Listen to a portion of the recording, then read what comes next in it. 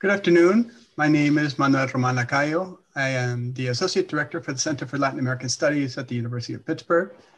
It is my pleasure to welcome the panelists for the 10th Charlemos event.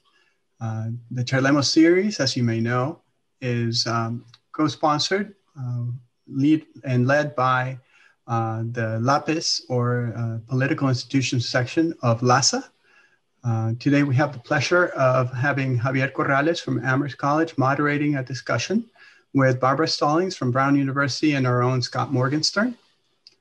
Today's topic is China and Latin America, economic dependency and public opinion. Thank you very much, Manuel. I want to join Manuel in welcoming everyone. Those of you who are joining your first Charlemos, a special welcome to you. I'm glad that you are here. My name is Javier Corrales, and I teach political science at Amherst College in Massachusetts. Before I introduce our speakers, let me say a little bit about the Charlemos series. The Charlemos series is not even a year old. We started it toward the end of spring last year. And the idea is to create a Zoom forum where we can talk about forthcoming or recently published scholarship. We decided that we didn't want to do necessarily a panel presentation or a lecture, but we wanted to have sort of like a talk show format, a podcast format. And so the format that we have decided is we're going to invite the authors, and there's going to be a moderator today. I'm the moderator, and we'll ask questions. The papers are available. I understand that the papers for today are available on the University of Pittsburgh Center for Latin American Studies website. And if you would like a copy and you cannot find it, feel free to write to one of us. The whole point is to disseminate these new ideas. Let me introduce our star panelists, our star participants. We have with us Barbara Stallings, who is the William R. Rhodes Research Professor at the Watson Institute for International and Public Affairs and editor of Studies in Comparative International Development. Barbara Stallings this is truly impressive, I have to say, Barbara, a PhD in economics from Cambridge University and another PhD in political science from Stanford University. Remarkable. Prior to joining Brown, she was director of Economic Development Division of the United Nations Economic Commission for Latin America and the Caribbean in Santiago de Chile, and professor of political science at University of Wisconsin-Madison. She's the author or editor of 16 books and a number of articles. We should also mention, because this is very germane to today's topic, that she has been teaching in China for about 3-4 months per year. She's been doing this for the last 7 years at Tsinghua University in Beijing. This year, you're doing this, like almost everybody else, online. Oh, no. We also have Scott Morgenstern, who is the founding person for Charlemos, as well as a number of other great initiatives. And finally, we get a chance to hear Scott talk about some of his most recent research. Let me say a little bit about Scott. Scott is professor of political science at the University of Pittsburgh. He has a PhD in political science from UC San Diego. He has served as director of Pitt's Center for Latin American Studies, and his research focuses on political parties, electoral systems, legislatures, with, of course, a specialization on Latin America. He has authored 2 books, Are Politics Local? The 2 Dimensions of Party Nationalization Around the World, from Cambridge University Press, and Patterns of Legislative Politics, Roll Call Voting in the United States and Latin America's Southern Cone, also from Cambridge University Press. He has a number of edited volumes. One of them is about Cuba. One day we may have a Charlemos about that, but today we may talk about Cuba tangentially, but it's great to have you both. Let me say that one more thing. The paper that we're going to be talking about from Barbara Stallings is entitled Dependency in the 21st Century. And the paper that Scott is going to be talking about is actually a co-authored paper with Scott and Asbel Bohigues from the University of Salamanca, and it's entitled Battling for the Hearts and Minds of Latin Americans, Covariance of Attitudes Toward the United States and China. It's forthcoming, I believe, in Latin American Research Review. Barbara's paper is already out as a Cambridge Elements. Mm-hmm. Welcome both. Good to have you here.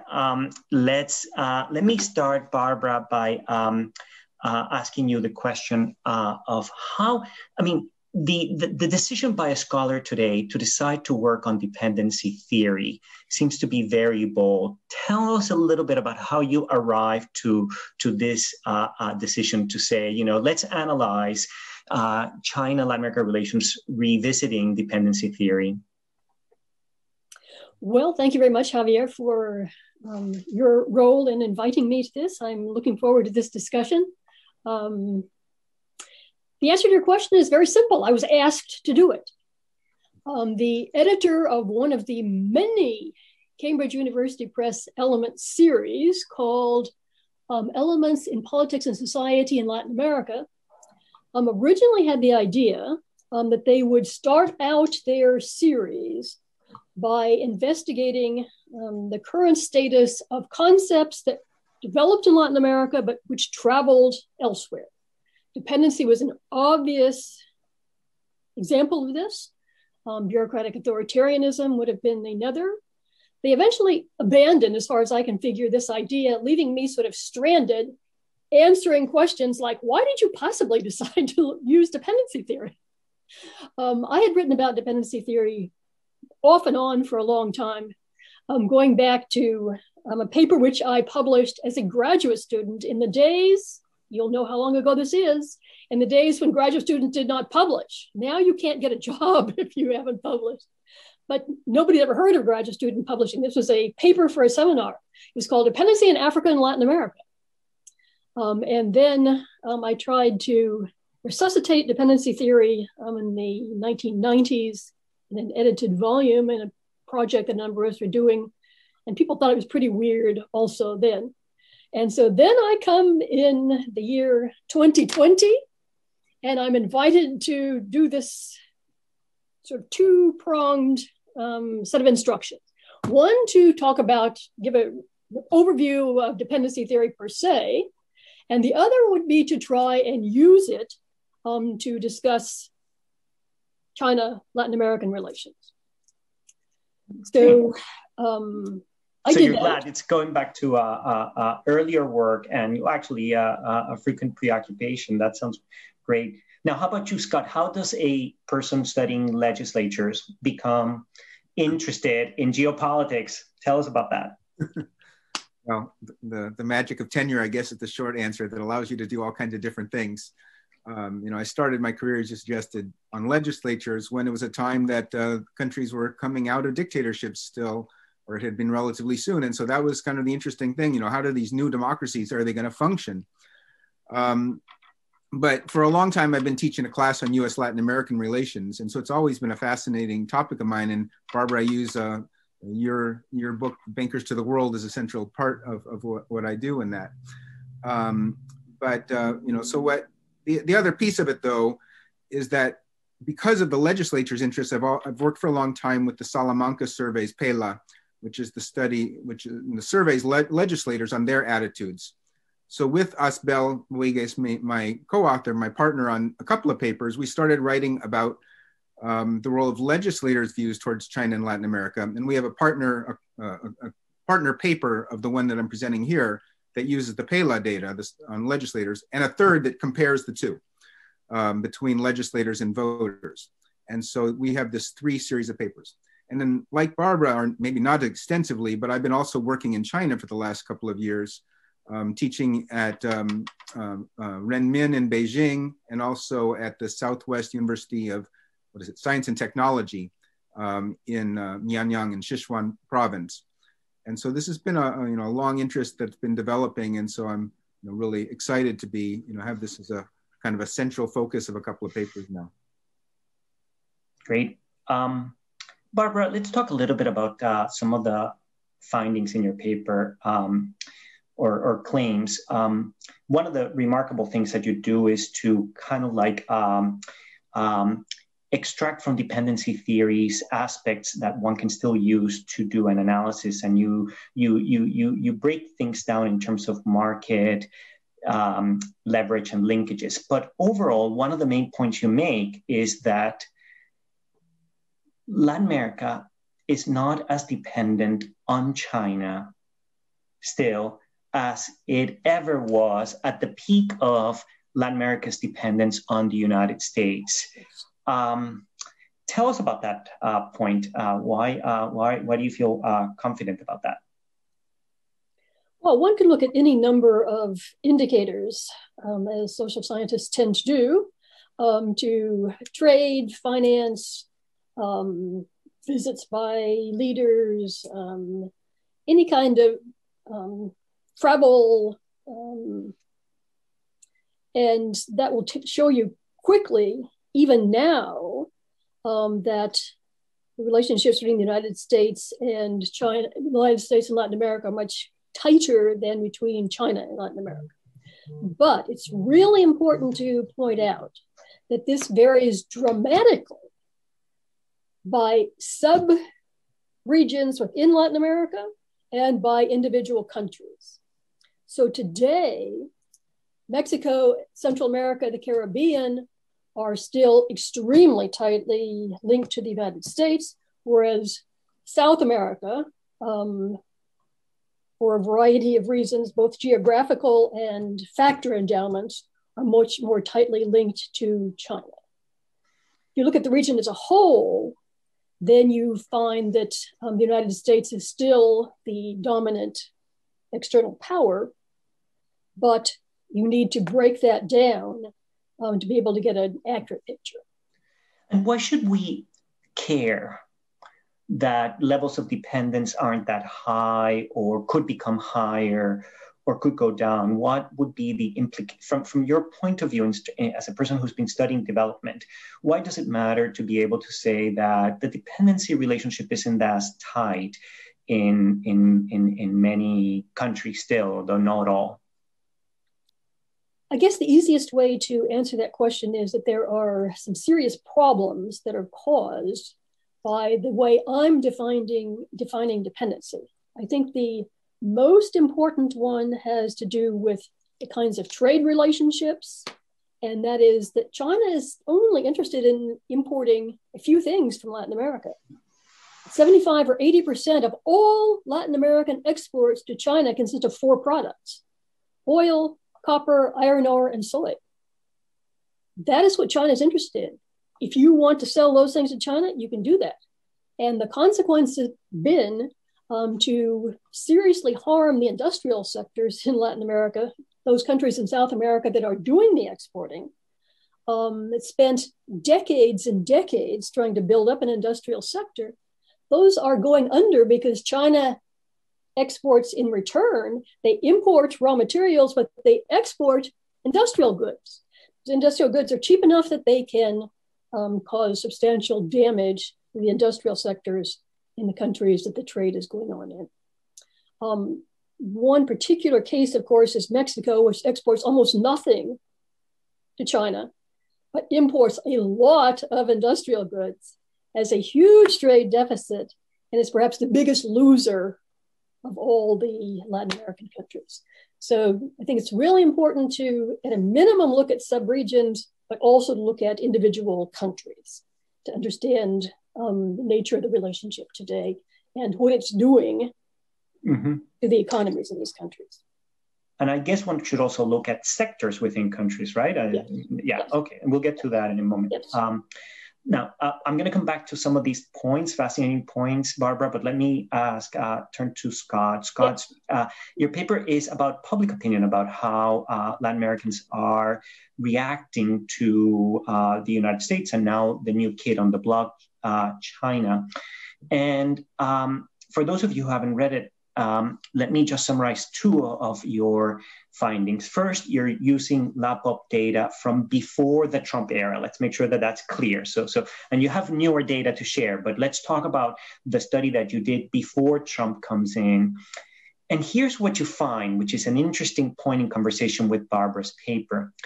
Despite the fact that many countries still have a stronger level of dependence with the United States, favorable views of the United States and Latin America continue to be more frequent than favorable views of China, if I understand correctly. Now, there's more variation. There's more dislike of the United States, but the number of Latin Americans who still have a favorable view of the United States, and you have different measures of it, is still very strong. Can you say more about that finding and correct me if I mischaracterized it? Yeah, that was mostly right. So we look at three different questions in the survey. One is they ask the respondents, what is your view about the influence of China and the United States? Two separate questions in our country. One is, do you trust the government of the United States, trust the government of China? And the third is a question that they ask, which of the following list of countries would you prefer to as a better development model for your country? And so then we compare and contrast these three questions.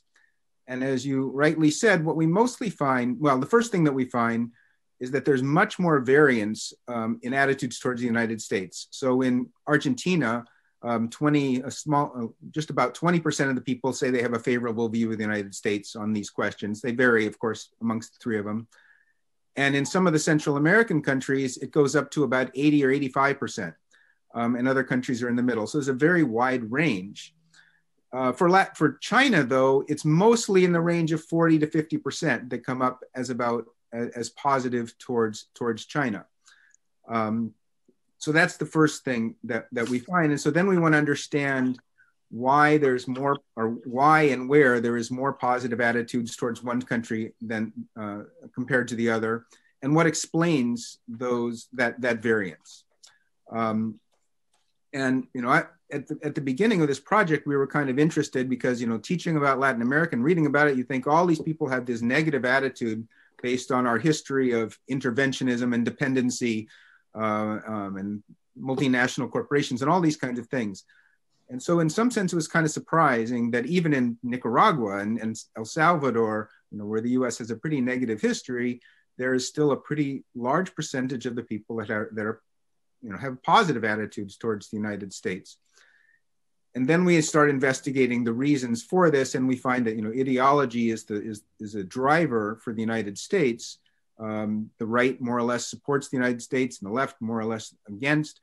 While these variables don't work at all in trying to explain China, so we have to look for other factors, and we really come up empty in trying to explain why we can't find anything that correlates with attitudes towards China. So what you find, if I may, you find regarding China is that China, insofar as there's a predictor of attitudes toward China, China has been able to appeal to both the left and the right. Do you have a theory as to why that might be? Is it accidental, or is that intention? Is that a result of China's foreign policy, or the level of dependency that's medium, as Barbara is finding? To your first part, I think it's both. I think it's both intentional and it's partially accidental, but partially intentional. And I'll get to this dependency part in a second. I think they've been really smart because they've been able to attract the left and the right by staying out of politics. And in that sense, this coincides with what Barbara talks about a little bit. And therefore, the right likes them because they are going to be providing jobs and buying their products and things. The left may like them because they're anti-imperialist and anti-the United States. And so they've been able to gain some support on both the left and right spectrum. And I've looked at this data, by the way, as you said, the paper ends with data in 2014, which was what was available to us when we were writing the paper. But now LAPOP has 2018 and 2016 data as well, which I've looked at. And in those senses, the support for the United States plummets during the Trump administration, which should be no great surprise to anybody. But interesting, the China data continues in strange ways. It goes up in some countries and down in others. It's not predictable by the Trump era. So again, we find no correlation where it's going up in one place and does it go up or down for the other. So that's the part of the explanation of why China's strategy seems to be maybe smart, because they're going to be able to work with whatever regime comes in, because they can work on the left and the right. As Barbara says, though, too, they've also got a bit of a problem in that they've been associated with Venezuela, which has hurt them both economically and politically. But as she also mentions, when the leftist regimes were coming in Latin America, they were maybe looking for a way to separate themselves out from their predecessors. And so China became an option for them. The one place I'd like to, maybe Barbara can answer this a little bit better, is that, I was surprised, honestly, and that she says that the dependency is not so strong in these other couple of countries, or that it's middling. But some countries like Peru and Brazil, where you point out that they sell lots and lots of products to China, and they've gotten done extremely well for that one decade at least. And so I was surprised that in those countries we wouldn't find stronger relationships. And even when we break it down by country and the strength of the economic ties between Latin America and China, between that particular country and China, we still find almost no relationships. Okay, now Barbara, back to you. Yes. I mean, you can address some of the points that Scott mentioned, but I really want you to say a little bit more about this idea. Really, China is not that involved, that meddlesome, I think is a word. How would you characterize the way that China is or is not asserting itself, to help us perhaps understand why attitudes toward China are not that negative? All right. Well, so what I say, and one of the questions that Scott asks that we address, so maybe we'll get to it, is why I say that dependency is becoming more sophisticated as time goes on.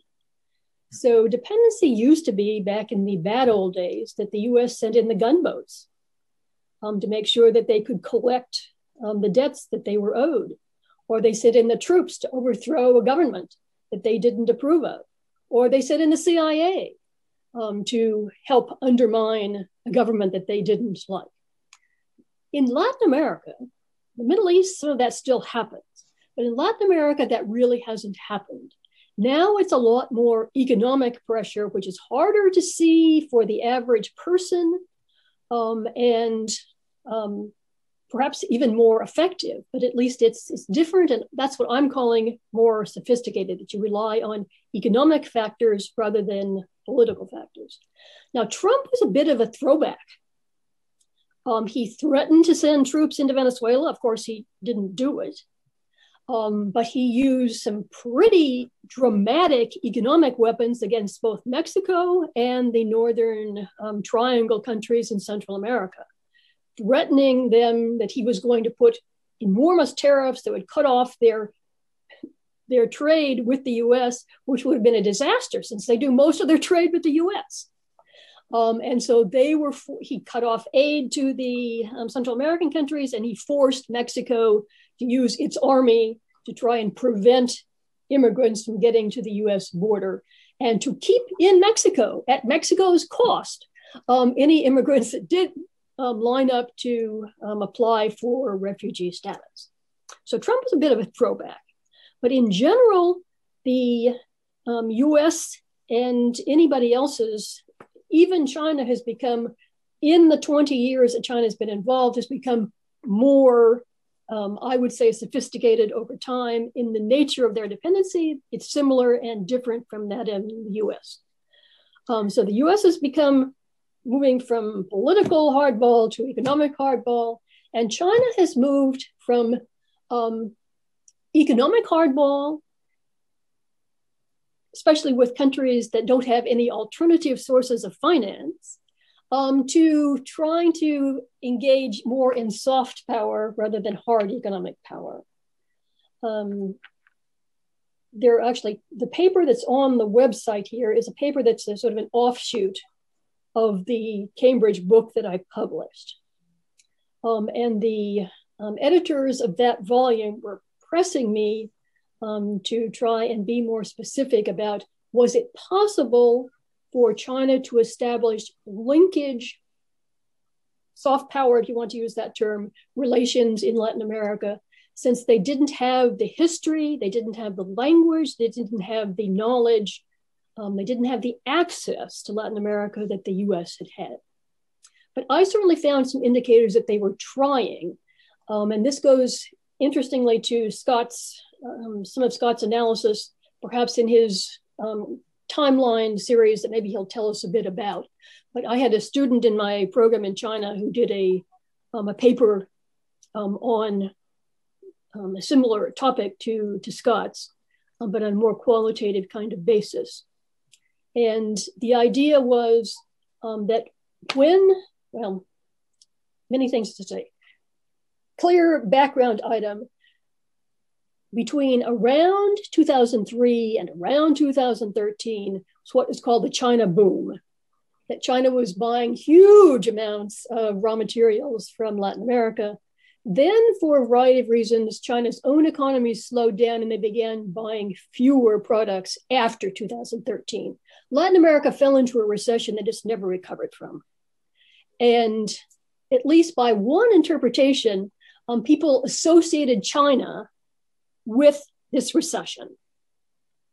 And so there were a number of things that the Chinese government did, by my analysis, we could argue about this, to try and make up for, to change the public opinion about China, which became negative because of the recession that many people saw China as causing in Latin America. So let me stop there. And if you want to go into any of those points more specifically, we can do that. But really important overall picture. And Scott, I guess all of your data are, but the 2014 data are just as the downturn was beginning. So if you were to compare your 2014 with the 2018 data, I would be real interested in having a look at that and see if there actually is this downturn, which I have been claiming based on my students' paper, that there was after 2013, 2014. Scott? I have I've been putting this together, and I would say your student's partly right.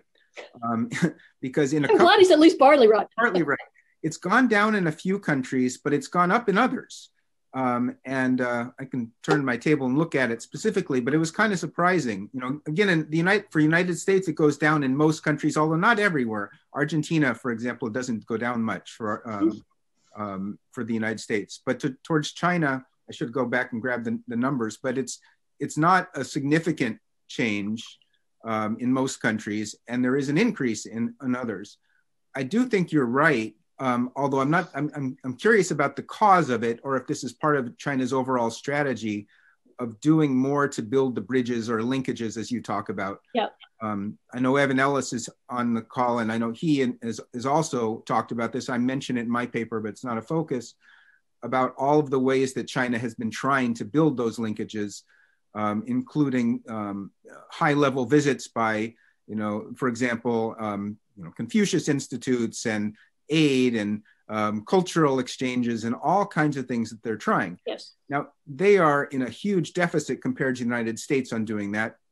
We've been doing it since, Walt Disney's trip, in 41 or something. And, not to mention the 50 million people that are tied to the United States by, immigrants and their, and their descendants and, yes. and things. Right. So it's a different game that China play in terms of catch up.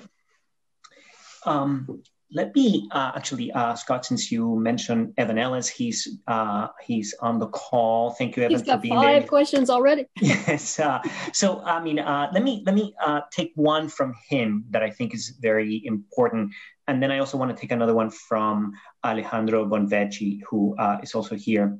So a question from Evan Ellis is, could one say that the sophistication in China's approach to the region has something to do with the fact that it varies by regime type, that in some regimes where the rule of law is stronger, democracy is stronger, they play by different rules. In more autocratic setting, I'm adding words to Evan's question, but to help us think about China is different depending on the regime it is interacting with.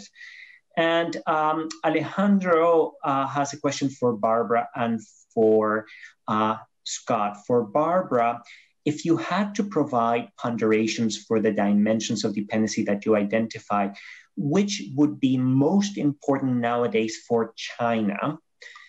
And from Alejandro, the question to Scott is, did you consider measuring the economic ties of countries to the United States and China using imports or variation of employment sectors affected by imports from these countries? If exports, particularly to China, are typically concentrated on raw materials, the employment effects of the relationship would probably be smaller than those in import competing sectors. So again, going back to studying this relationship according to sectors. So one about regime, another one about sectors and levels of dependency that are important for China. Barbara, do you want to Sure.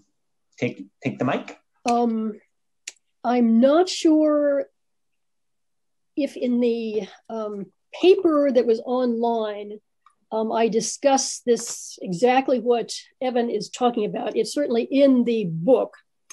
I divide in a pretty simplistic way countries that adhere to, or are proud of adhering to rule of law, of rules for government procurement, of rules for what's usually called in Latin America concessions, infrastructure projects, etc.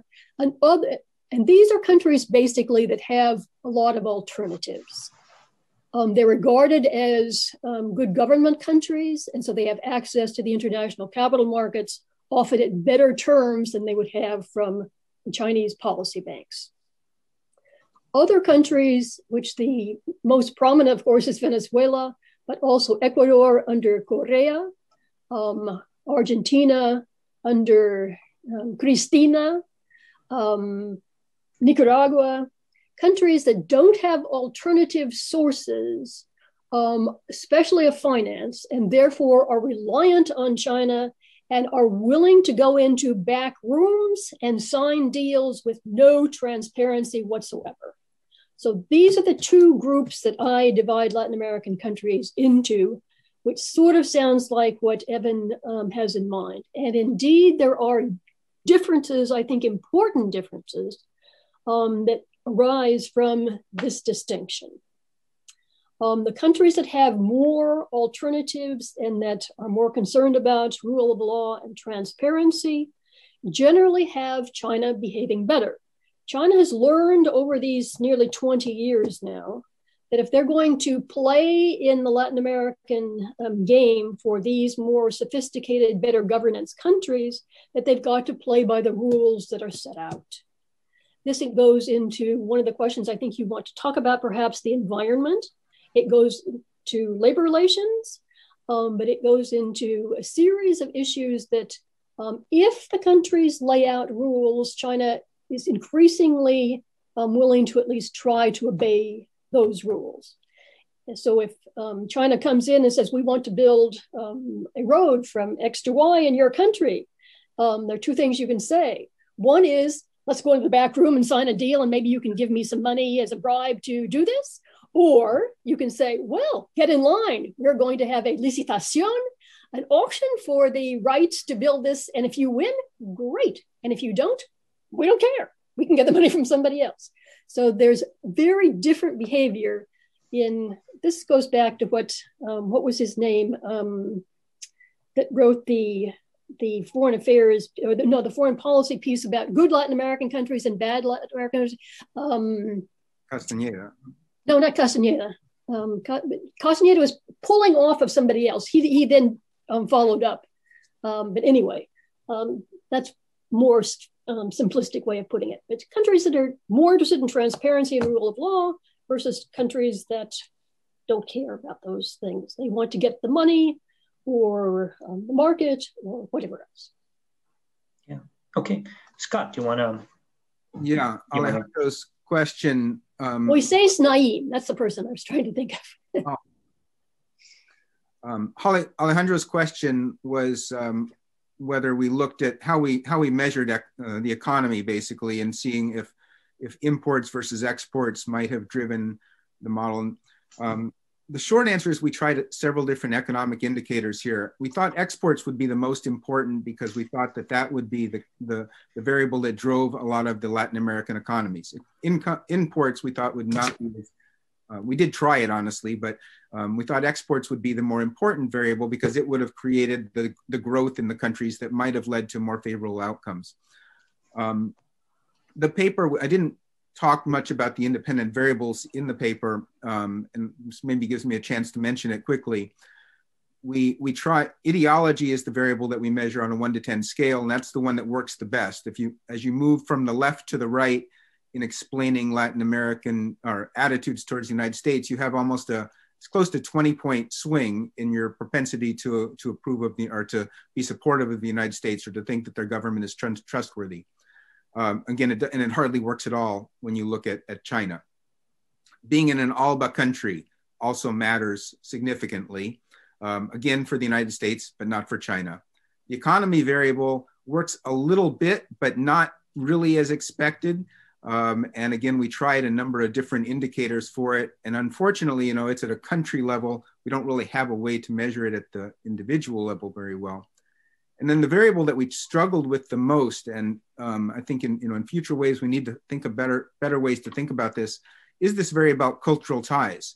How does this differ for the countries in Central America or Mexico, for example, than Argentina? We could all have this imagination, how we could imagine that might work, but we don't have a very good measure of that in our paper, and I think that's an important weakness that I want to recognize here, because it does seem to be an important telling variable. Another question from Evan, can you say something about Taiwan and how China uses Taiwan in its foreign policy, and we can place it on the question of is that sophisticated dependency?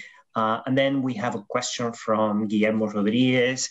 The question is, what do you think the effect of the pandemic will have on China-Latin America relations? Will there be any changes in trade patterns, specifically regarding technology, natural resources, industrial goods? Barbara? The Taiwan case is the prime example of more old-fashioned kinds of pressure tactics on the part of China in the Latin American region. But even so, they don't send in the gunboats. They try to use economic leverage. So about half the countries in the world who recognize Taiwan as opposed to mainland China are located in Central America, Caribbean, plus Paraguay. And since one of China's main foreign policy goals is to wipe Taiwan off the map as far as international recognition is concerned, they have been very interested in trying to look for ways to try and pressure these countries. There have been a number in the last few years that have switched from Taiwan to China, but there's still 7 or 8 that haven't. And so they are refusing to give any money to these countries that still recognize Taiwan, either foreign aid or any other kind of money. And doing a lot of counter-pressuring. Costa Rica was the first country in the region that switched, now back in 15 years ago or so.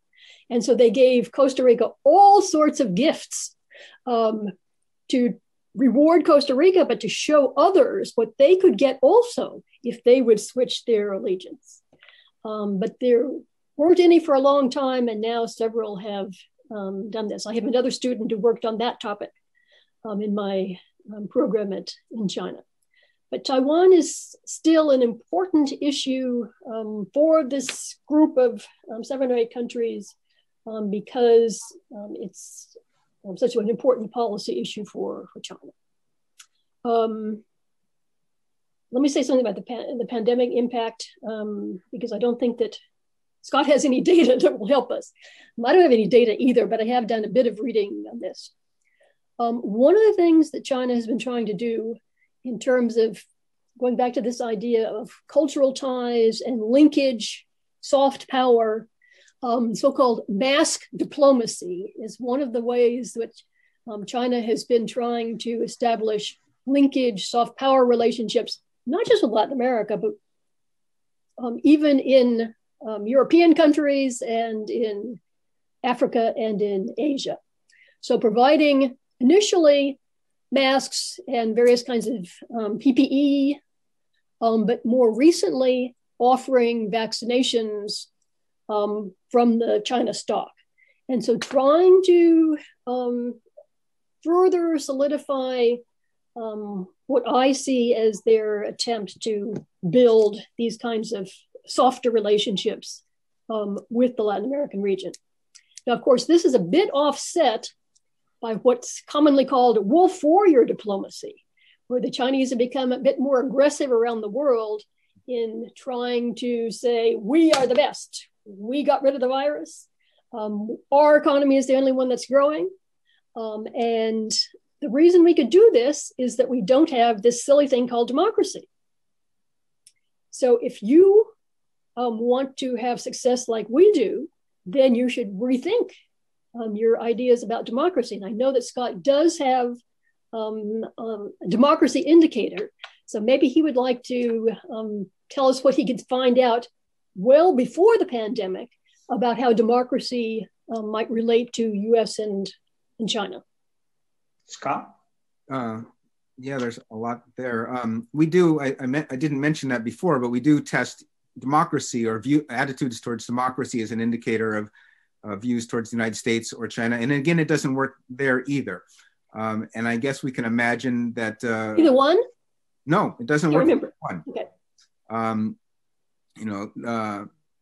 not sure that, I think you can think about it in different ways about why somebody in Latin America who's favorable towards democracy, does not necessarily predict why you would be favorable towards the United States. The U.S. has a kind of a checkered history in what does imposing democracy mean. And so, for some people who are on either side of that scale, it doesn't work, and they don't seem to care either for China. Again, my prior probably would have been that it would have been an indicator of somebody that's more supportive of the United States, but it really just doesn't work at all in the paper, in the statistics.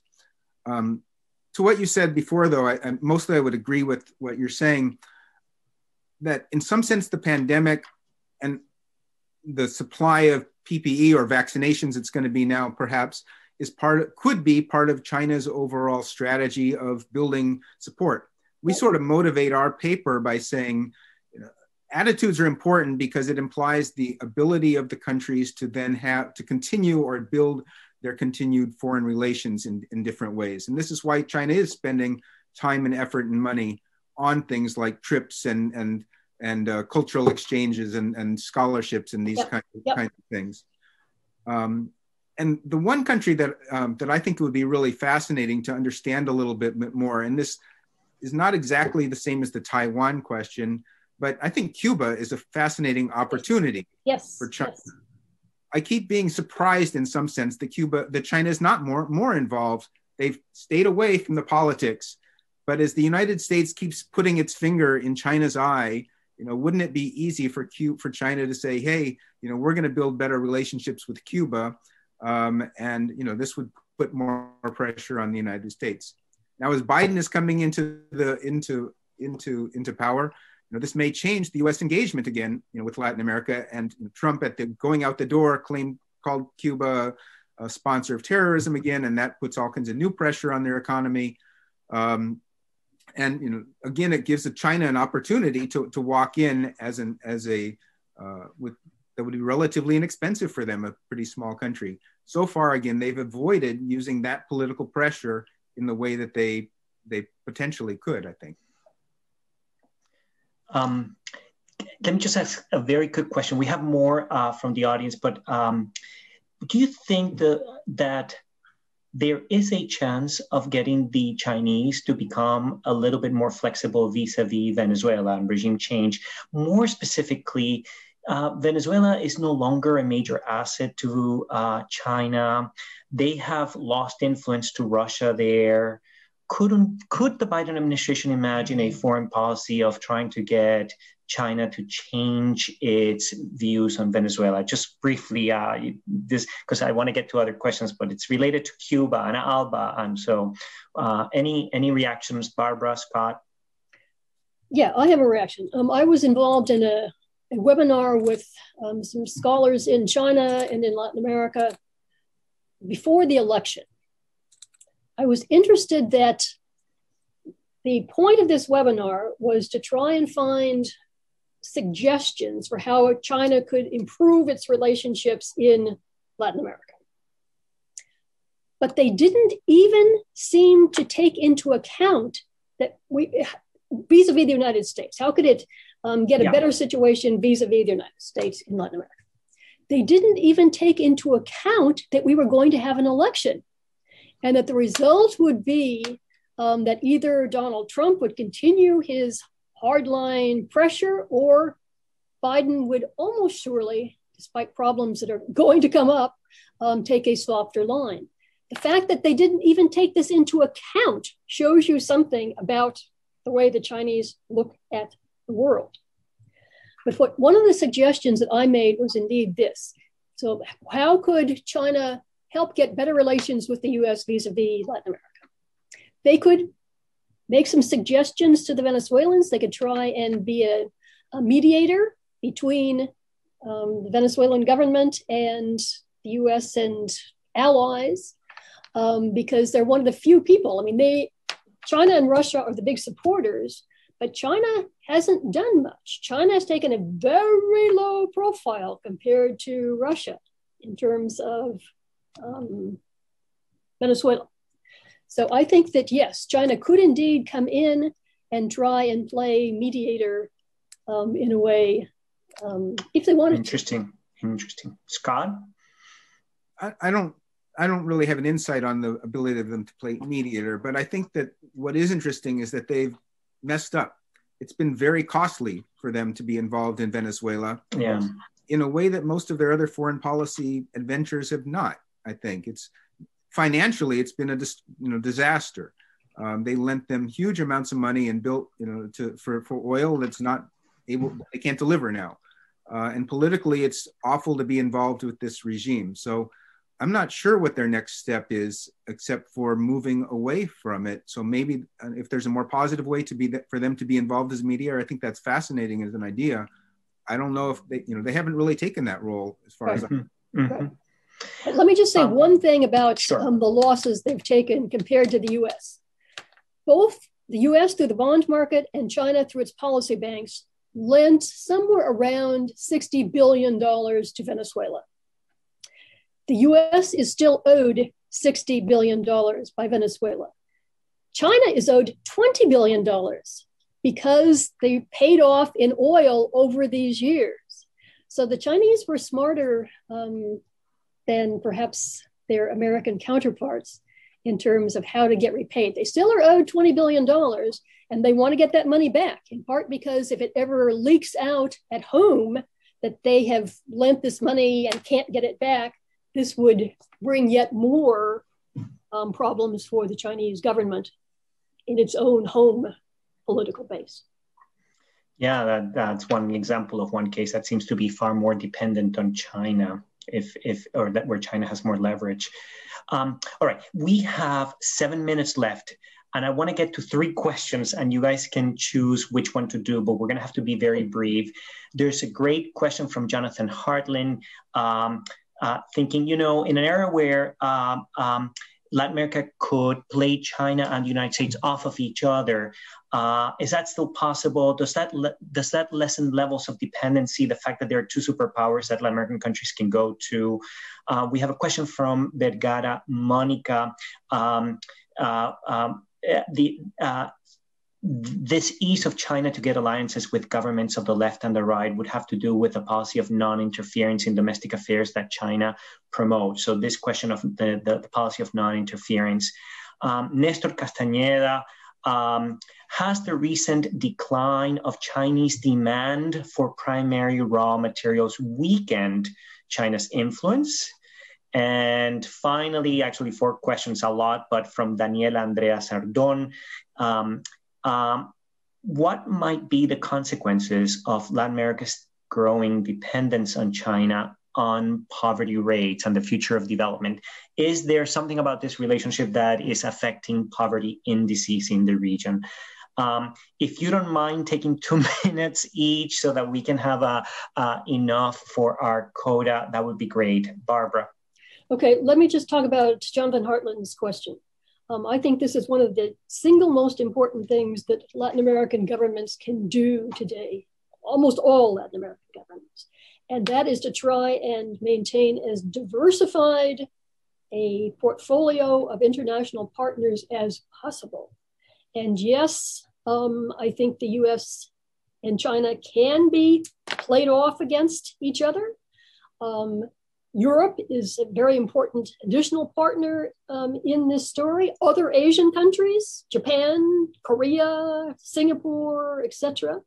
So I'm involved in a project out of Chile, but for Latin America as a whole, called Active Non-Alignment. This is what they are promoting. And it's basically diversification of your relationships and to avoid at all possible cost being caught in the vice between the US and China saying, you have to be on our side, the way the US and the Soviet Union did back in the Cold War days. So yes, I think they can be, this leverage can be obtained by Latin American countries if they can get their act together, especially if they could join forces with various Latin American countries, but that's probably asking too much. But at least for individual countries to try and avoid getting caught between the two and to see how they can get as many resources as possible from each. Thank you. Scott? That was also the question that I was going to try to tackle. You're much more the specialist than I am on that. I just want, my very short reaction to that is, I'm curious about how well Latin Americans have learned from the long experience of being dependent on the US or other parts of the West. And I think that the leaders and the bureaucracy, et cetera, are much more sophisticated in thinking about these things, partly for having read Barbara Stallings' work over all these years. And so I think that, the question is very right about what, Latin America recognizes that this was a problem. And now that they have 2 buyers not for their products, as well as 2 players, as coming in and saying, we want to bid on this road that we want to build, they do have a lot of opportunities to at least get more out of the relationships than they had in the past. I don't know to the degree to which that's working, and you're suggesting that the countries that are more sophisticated or advanced are doing a better job of having a realistic bidding process and not just taking a few dollars under the table might be really important. And that maybe speaks to the last person's question that you said about, does this make any difference to people on the ground, or is it going to help improve the poverty rates? And that's, I think, dependent on the Latin Americans' development of their democracies, honestly. As the Chileans have found, you can't just grow and forget about distribution of income. And these countries that have been selling lots of products and seeing their GDP grow a lot still have not figured out how to distribute the income very well. And so there's an awful lot of poverty that continues, even though some countries have improved, there's still a long way to go. And so the Chileans think that they're going to resolve this by a constitutional convention. I hope that works. I'm a little dubious that a constitution's going to be enough. But I think that that's partly the answer if they are going to be able to continue building up from the role of China plus the United States. What are they going to do with those incomes to further develop their countries? I think that's a great future question. I see we have 2 more minutes. Can I have one of those to follow up on Scott's point? Yes, sure. It's really important to distinguish between poverty reduction and distribution of income. Right. one of the few things that economists really think they know is that poverty can be reduced by fast economic growth. This happened during the China boom. Those 10 years, poverty went down in a dramatic way and unemployment went down in a dramatic way. They've gone back up during the China recession. So distribution of income is much more difficult than poverty reduction. And that, a constitutional convention, I don't think is going to get very far. But it's important to keep those two things separate because you can go in opposite directions. Less poverty, more inequality, or vice versa. Well, great. Scott and Barbara, thank you so much for writing those papers, helping us think about this. Like you, Scott, many of us teach U.S.-Latin America relations. This is such important research. I personally would like to be able to incorporate what you're saying. And of course, Barbara, your paper is already on my syllabus, and I hope all of you were able to learn a lot from this session. And once again, thank you for joining us, and thank you, Barbara and Scott, for helping shed light on these very complicated topics. Thank you all. We'll see you on the next Charlemos. Take care.